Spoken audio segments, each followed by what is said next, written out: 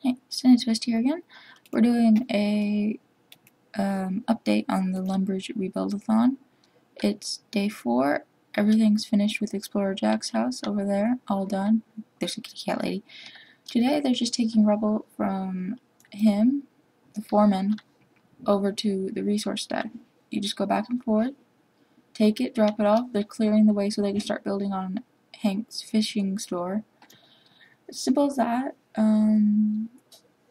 Soon they'll probably need some beams and stuff, and since most of the camps are destroyed and broken down, you'll probably be taking them from the resource stacks. I'd recommend getting it now, because they're still working on the store, so it's a good time to still get a lot more points. I already have about 6,000, almost 7,000 points from working every day since Explorer Jack's house started.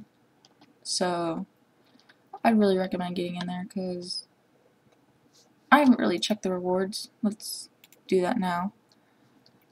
Right now I could get a replica of his helmet for free. And XP lamps, I guess. So they're probably construction XP, I don't really know. But I'm gonna get that because I want that, because it's free. But if you were there, I think if you helped rebuild it, you get that. So you get his hat. But it's simple.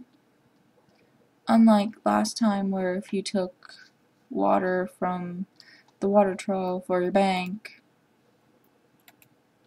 No, I'm not showing any of you that. Log back in. Oops, I almost made a mistake there with showing everybody my pin. Oops. It's just as I explained it.